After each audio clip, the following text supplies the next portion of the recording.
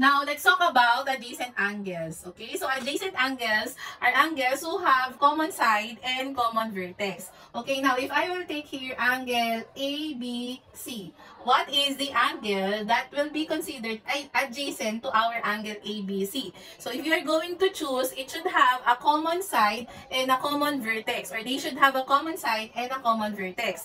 So if you're going to look at the figure, we will have angle CBD. So angle ABC is adjacent to angle CBD because they have common side and common vertex. Let's identify the common side. What is the common side? It is side BC. Okay? Why?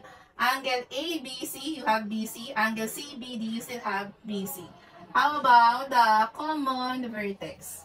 Okay, so we have one vertex here which is point B. Okay, so angle ABC is really adjacent to angle CBD. Now, if you have this figure, and I will take angle ONP.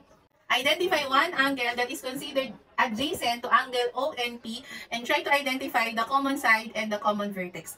Write your answer in our comment section and please like and share this video.